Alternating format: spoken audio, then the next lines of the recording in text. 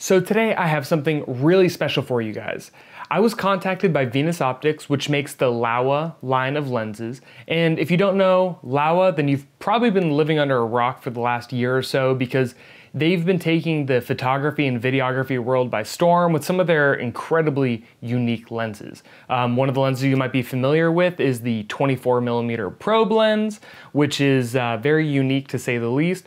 But not only do they have that lens, but they actually have a huge range of lenses that are almost one-of-a-kind lenses. And I'm actually going to be showing you guys one of their brand new one-of-a-kind lenses that they sent me to review. Oh, yeah.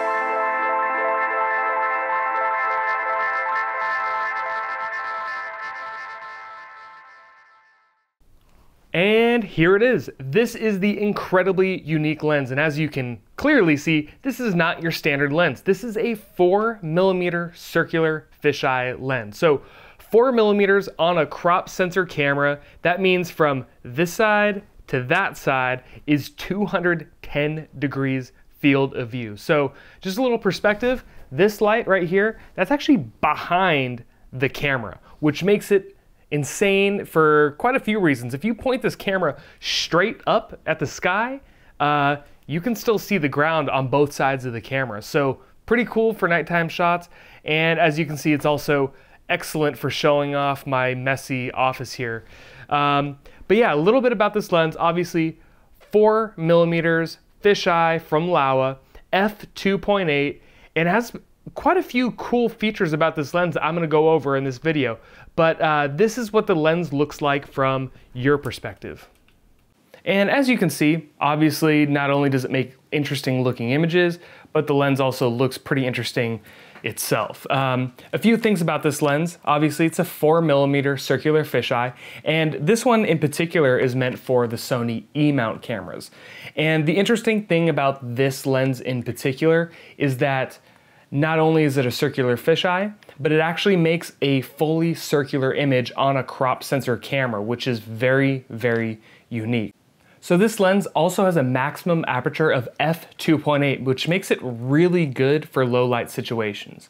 You know, you could imagine, because it's a 4mm lens, you can get some really, really slow shutter speeds just handheld with this.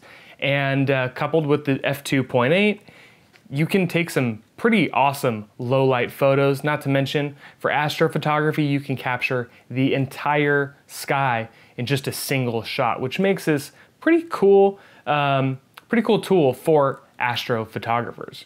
It also has an insane minimum focusing distance of 3.1 inches or 8 centimeters.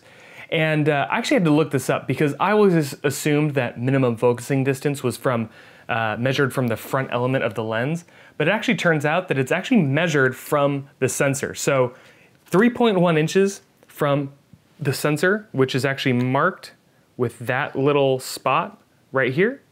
3.1 inches is only about right here. So you can shove this lens like into a flower or between some leaves, and you can get some crazy, crazy shots that you wouldn't have imagined you could get with a fisheye lens before.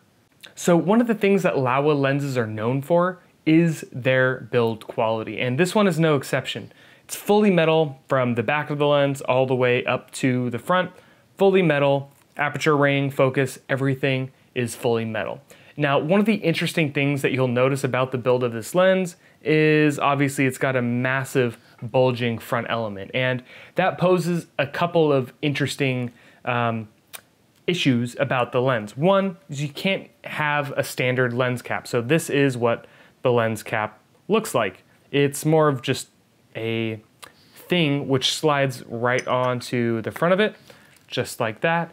And it's held together by friction from a sort of velvet-ish type material on the inside. So it's just held on by strictly friction. And one thing I would mention about this lens cap is to be extra careful. Don't pick your camera up by the lens because it will fall off if you aren't careful.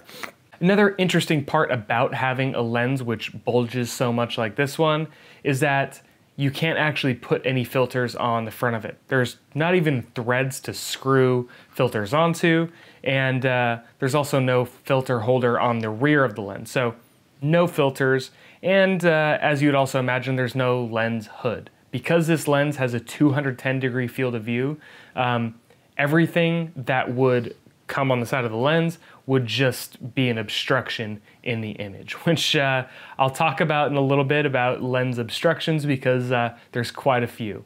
So like I mentioned when I was talking about the full metal build of this lens, I did mention that it has a fully metal aperture ring, and that wasn't a mistake in speaking. This really does have an aperture ring on the front of it. This has little aperture selections from 2.8 all the way to f16, which is done by clicking it into each aperture selection. And also, because you focus manually and because there's really not a lot of space on this lens, it is done through this little notch right here on the bottom of the lens. And it also has markings for each one of those right there on the top. Everything from infinity all the way down to its minimum focusing distance of 0.1. So obviously one of the most important parts of a lens review is the performance of the lens. And I'm actually happy to report that the lens performs very, very well for a fisheye lens. And actually, if you check the link in the description, I'm actually gonna have a bunch of photos that you can download, all full resolution. I haven't changed the sharpness on any of the images, so you can take those images, let yourself know how well this lens performs to your satisfaction. And overall, I thought it performed very well, especially the center of the images were insanely, insanely sharp. Even at f2.8, the center of the image was super, super sharp. One of the sharpest lenses that I actually personally have for this camera. So the chromatic aberration on this lens can be a little bit of an issue, but it's mainly towards the far, far edges of the image. Especially right at the edge of the image where honestly you might not even use that part of the image. You actually get some pretty severe fringing, but it's nothing that isn't really acceptable for a fisheye lens. And actually, in comparison to other fisheye lenses, it actually does a very, very good job of keeping those chromatic aberrations under control. And I think it goes without saying that the distortion on this lens is outrageous, but that's really what you're kind of expecting. And honestly, it's kind of what you're trying to get with a fisheye lens. The distortion, obviously, huge, huge fisheye distortion. I don't even think I had to say that. So what's my take on this lens? I'm gonna start with the bad, and it's just because I wanna end on a high note and end with the good parts. Because honestly, the worst part about this lens is actually its defining feature of having that 210-degree field of view. And it's not really the fault of the lens, it's just the nature of dealing with that. Now, when you have a 210-degree field of view, you're getting a lot in the shot. And when you're getting a lot in the shot, there's also a lot in the shot that you don't want to get. So like when you're taking photos with this lens, you're getting your feet in the shot, you're getting your own head in the shot, and not to mention, you're always gonna be getting your fingers in the shot. Now, the A6000 series cameras, they're all known for their really shallow grips. And despite having a really shallow grip, if you look really, really closely on the images, even just with a standard grip, you get just a tiny sliver of the grip in the shot. Now, while that's not a deal breaker, you can always do a little circular crop and crop that part out, which I would actually suggest doing no matter what. You can't hold the camera like this. When you hold the camera like this, you're just getting your fingers in the shot big time. So you kind of have to hold the camera really carefully like this and, you know, hit the shutter like that. And you also have to hold it really, really far away from your body, or else you're going to be getting your feet in the shot. If you're wearing a hat, which I wear all the time outside, you're getting your hat in the shot the whole time. So again, it's not really the fault of the lens. That's what you're asking for when you try to get a huge field of view like that. And also another thing that you wouldn't really think about when having a huge field of view like that is you're also going to be getting your shadow in the shot 50% of the time, if not more. You imagine if you're pointing even 90 degrees away from the sun, your shadow's still going to be in the shot. So you almost always have to point towards the sun to be able to ensure that your shadow's not getting in the image. And, of course, if you're just going around taking photos for fun, which this lens is a lot of fun to take photos with, you're really having to keep that in mind. And so if you're trying to use this in any sort of professional way, that is something that is a huge problem, because you're really having to then frame up your shots either only indoors or only in the shade or pointing directly towards the sun. And again, it's not the fault of the lens, that's just the nature of the beast. Now, my final issue with this lens is that the use cases are really difficult to figure out. Now, with a lens like this, you're not going to be taking standard portraits. You aren't going to be going out and taking standard architecture photos. So the thing is what do you use the lens for? Now, of course, there's going to be a ton of people using this lens for, VR or 3D purposes, so they can make 360-degree images really, really easily. But in the world of photography, it's not your standard lens, which brings me to why this lens is so good, and that's that it is not your standard lens. While you might not be using this lens in the standard professional way, you'll be taking photos that you've never taken before. And you'll start looking at your photography in a new way. Take the camera, put it way down low, stick it straight up, stick it inside a plant. There's really no end to a new way you can use this lens, and I'm still trying to figure out new ways to use this lens.